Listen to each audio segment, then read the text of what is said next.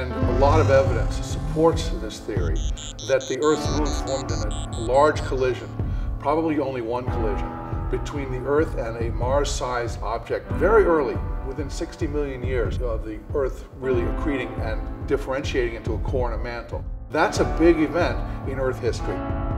We know from Mercury, from the Moon, that there were many large impacts in the early solar system. When you look at the Moon and you see these big dark patches that are roundish, those are impact basins, huge impact basins that are filled with lava from inside the Moon.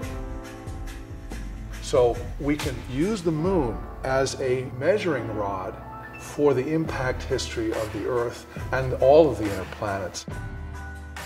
And of course, we're familiar with the asteroid that hit the Earth 65 million years ago, causing a huge crater in the Caribbean.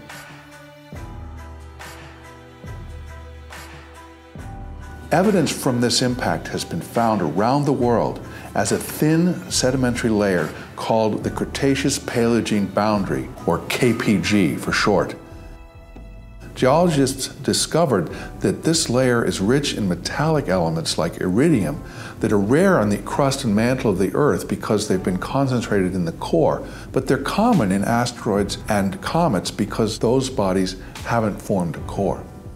The reason the geologists made that distinction between the Cretaceous period and the Paleogene is this huge change in the nature of life itself. Where mammals take over and most of the dinosaurs disappear.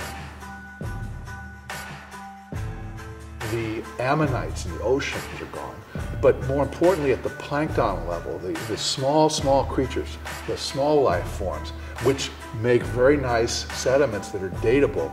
It's like a knife edge in the record of life itself. As a result of a cosmic collision, an accident really, something that happens every so often, and we hope doesn't happen to us.